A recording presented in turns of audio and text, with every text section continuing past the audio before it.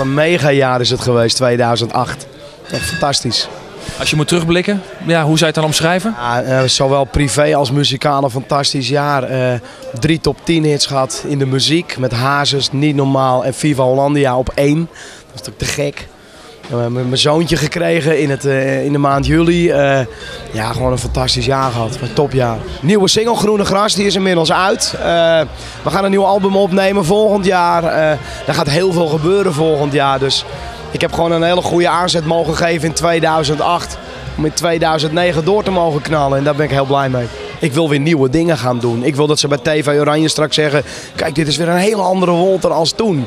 En ja, dat is leuk. Dat is gewoon het mooie van dit vak. Dat je altijd nieuwe dingen kan blijven doen. Nou ja, ik zou bijvoorbeeld heel graag een theatertour willen gaan doen. Dat heb ik nog niet gedaan, omdat mijn agenda zit altijd vol. En nou, dat soort dingetjes, daar kun je nu een klein beetje rekening mee gaan houden alvast voor de toekomst. Dus dan wat minder optredens gaan boeken en vervolgens theater in te gaan. Of allebei, dat kan ook natuurlijk. Mijn agenda zit zo vol in Nederland dat ik niet echt tijd heb om heel lang naar Oostenrijk toe te gaan. Maar ja, ik ga zeker weer naar Westendorf, naar mijn beste vriendje Klaus in de Mosquito Bar. Want dat is mijn vriend en ik ga daar zeker een paar keer optreden van de winter. Tuurlijk. Maar we zijn vooral druk bezig met nieuw repertoire. Ik zit 20 jaar in het vak in januari.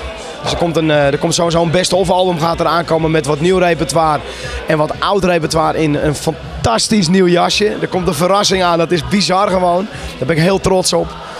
Ja, en er moet in 2009 een heel nieuw album aan gaan komen weer, eind 2009. Concert Heineken Musical in 2009 gaat er weer aankomen.